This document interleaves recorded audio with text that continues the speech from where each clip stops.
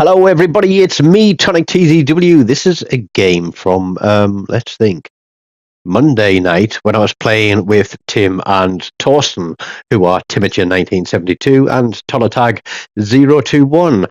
I was playing ships that I don't play a lot, so we're out in the Tier 4 Nicholas, which I think was a reward from the Halloween event, I think. I can't actually remember. But it's a Tier 4 American destroyer with 3 sets of torpedo tubes. I'm running it with Vincent Mordoff.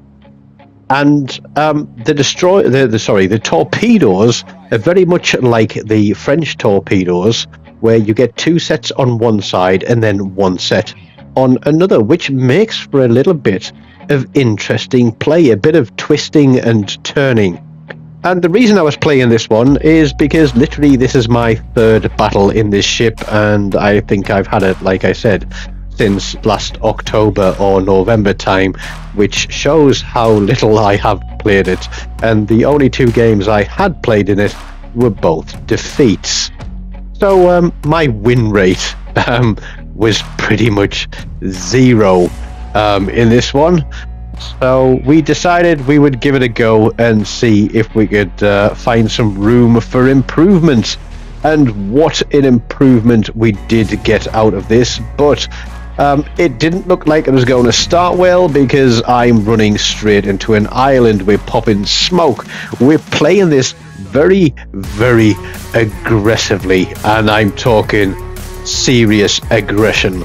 And one of the reasons I'm playing ships that I don't play a lot of is to try and add ships to my Kraken ships lists. And watch this game, because you'll realize how unfortunate I was in not getting that out of this game, because that guy there takes a whole load of torpedoes but doesn't quite die, and so we're trying to get a fire on him, and either Torsten or Tim, I think, is going to pick up this kill. There we go. And that is kill number 1 gone. Unfortunately not to me, but this was a fun division game. We just wanted to get out and smash some stuff up. We worked our way up. We did a 3, 4, 5, 6, 7, and had a nice hour and a half of sort of gameplay, which wasn't too bad. I played a couple of games before that in the evening, and I think we ended on 8 wins and 1 defeat, which isn't bad going up from the lowers to the higher tiers. But here we go. This Texas is there. I've got him on fire. My torpedoes are reloaded, and I'm going to pop them out of there thinking he's going to come forward. And we are going to get so unlucky with that guy too. But I need to be doing the spotting. We know there's still a destroyer out here. That destroyer can't torpedo me. He's at a huge disadvantage, because we can see him, we can shoot at him, but the battleship turns out broadside and gets slapped. And yeah, he would have been pretty much exactly where my torpedoes are heading, which would have been kill number 2, but he's gone as well. But we are going to get a kill here, because this guy is going to try and run away. He's going to try and stay out of the way of the torpedoes, but that isn't going to work.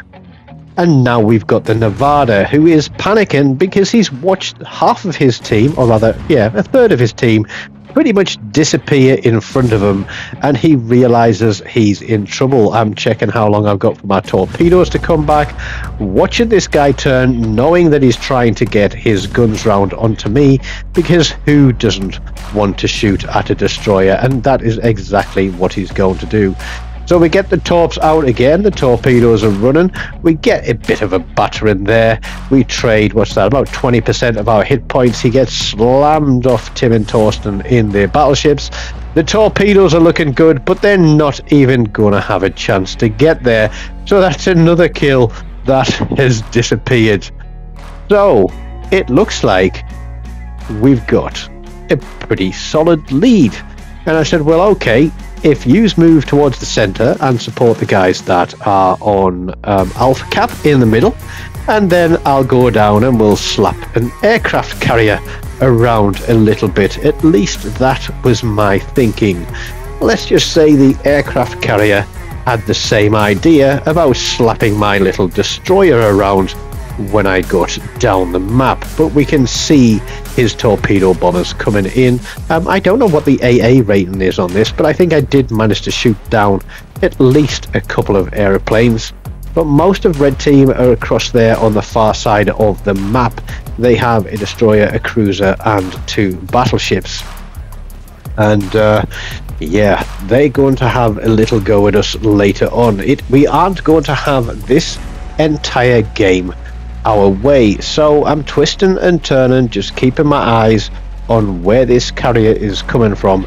I know there's a cruiser out here, there's the bombers coming up as well, and I know that I'm in trouble now, and I'm just hoping that I can potentially sink this guy before he sinks me. We've had a very aggressive opening few minutes of the game, but we have absolutely trounced the guys that were on our side of the map, and not to let this Cosmolet get away unscathed if he does sink me, because I've only got 5.5 kilometer range torpedoes on this, and he is going to get a very, very good drop on me. So we're just trying to get the guns on the go. Everybody knows where I am because I'm obviously firing my guns. The reason I'm firing my guns is because the carrier knows where I am. Everybody else is pretty much out of range, but look at that, he absolutely slaps me, and I realized that I need to take care of this guy before he takes care of me. Cosmolet's, what is it, tier 3 carrier, but he's obviously been practicing because he knows what he's doing. We get a Citadel with HE there. We get 2 sets of torpedoes out because we think he's on the back of the map, but no sooner do we fire those torpedoes, the guy has started moving. And Red Team's cruiser is going to come and try and help this guy out. His secondaries, I think, are going to start popping at us soon. We're going to try and stay on the guns. We've been hitting them with HE Citadels. We've managed to get a fire on, so any fire now is going to stick. Trying to get as much on as we can. We've got that 1 rack of torpedoes on this side left. Here we go. Boom. But one of the other sets is loaded. He misses his torpedo drop. Mine are on the way. We're going to pop that smoke, move away. The cruiser is having a pop at us. We can see him coming. So 1 last salvo out there. Damage control that. Turn away. Use the smoke. Drop detection and get away from that cruiser. We kill the carrier, but he is not done yet, I do believe. He still has 1 set of planes up in the sky, but I'm not hanging around to find out because I don't want to be on the end of the HE salvos from that cruiser. But here he comes with another bomb run. I'm panicking. He misses. The cruiser can see where I am on the minimap, but thankfully, due to wargaming breaking the spotting rules, it means that I'm safe from that cruiser. You take it back, or take the clock back, 2 updates, that wouldn't have been the case. I would be dead by now and we wouldn't be having the game that we're having. But we've picked up a high caliber on 88k, and I'm going to spam some torpedoes out towards the Agano, but you'll notice that Tim and Torsten are coming through the middle of the map. And yeah, that Agano is about to get absolutely punished.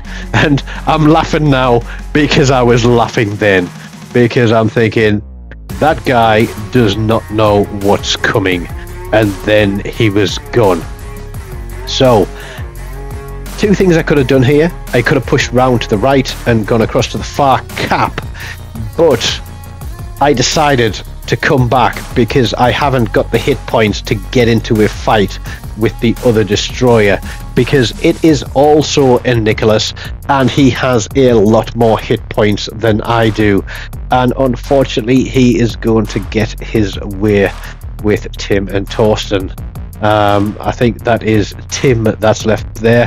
Torsten, I think, did eat a load of torpedoes, but our carrier is all the way across there on the other side of the map. He is heading away from where the trouble is. Tim has managed to get the cap flipped again, and I'm pushing back to support as best as I can. It isn't going to be perfect support. There's only so much I can do. There's only so close I can get, purely because I took probably 50% hit to my hit points from that carrier bomb drop. But with him out of the game, it is going to make winning this game that little bit easier. I'm calling out the fact that I'm located, which means that I am closest to the destroyer. There is a Nevada out here as well. There's the torpedoes from the red team, Nicholas. I kind of was saying to Tim, pull back, the only short-range torpedoes back out of his range, and then he's got to push in and potentially make a mistake. I'm on 88,000 damage here. As I said, we've got the high caliber. We've got a huge collection of ribbons there. And we're going to sneak and spot this battleship. There he is, the Nevada. So we're going to put those two sets of torpedoes out there. We're going to try and keep them spotted and get turned around and get the other torpedoes out as well. In fact, I think I said it was 3 sets earlier. I'm not sure if it's 4. Let's have a look. Is it 4? It is 4 sets of torpedoes, not 3. But as I said, they are only short range. And thinking that Nevada might turn to avoid, I put a set to the left. We fire our guns, let them know that we're there. We get a couple of good hits. We get a couple of floods. And now I need to move away, because I'm sure that Nevada would polish me off, and that would put me in a whole world of trouble. But we're going to try and get some shots across the top here. I can't hit the destroyer, but what I can do is get air fire onto this Nevada. We were literally calling our carrier for assistance here. We didn't know what the heck he was doing or where his planes were. There's another fire on the Nevada, but Tim goes out of the game. Now we are talking risky business. We've got a 170 point lead. There's a lot of time left on the clock, and with just me on low hit points and a CV remaining, if that destroyer goes after the CV, spots me on the way, it is absolutely game over. Thinking about putting torpedoes onto that corner, but we can't waste them. We need to make sure that we can get them on this guy. We can see that he is still burning. Our damage record, our damage total is still ticking up. And yes, because I'd only played 2 games prior to this in this ship, this was a new personal damage record. And stick around for the end screen, because I was absolutely shocked at how much base XP I finished up with this one. Torps are running on the Nevada. The fact that he's turning makes me think that the destroyer is out in front of him. I can't afford to fire my guns, but I get lucky. I get a torpedo hit, a flood, and then a second hit, which gives me my 3rd kill of the game. So had those torpedoes run on those 2 battleships a little bit earlier, this could have been a cracking.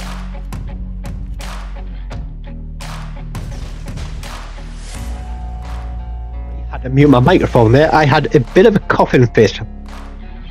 So now that we've got a carrier in the game, and they don't, the carrier can keep their destroyer spotted, and knowing where he is means that I can move away from him. So what we'll do is we'll skip to the end of the game. Or do we just let it roll? Because no, we'll skip. Fast forward, coming up, 3, 2, 1. So we're in the closing seconds of the game. We've got torpedoes running towards that guy. He's well out of range, and I'm going to do the usual thing of give the guy a 21 gun salute just as the clock ticks down, so we can see where I was. He's not going to get shots on me. It's game over. Just under 129,000 damage there with the 3 kills and a high caliber. We shot down a fair number of planes in that one, so I'm guessing the AA is quite good, and I think I will play some more of this because it actually isn't a bad ship. But there we go, we smash through 3,000 base XP on this one, more than double what Tim has there on the Texas, and that's just to go to show how terrible my stats are on that ship. But the best bit was that we took away 7 kills out of the 8 that were made, 7 kills out of the potential 9 for the team as a 3-ship division. And that was an absolutely outstanding result for me, Tim and Torsten. Hope you've enjoyed it. Smash the like button, leave me a comment, subscribe, and until next time, take care and goodbye.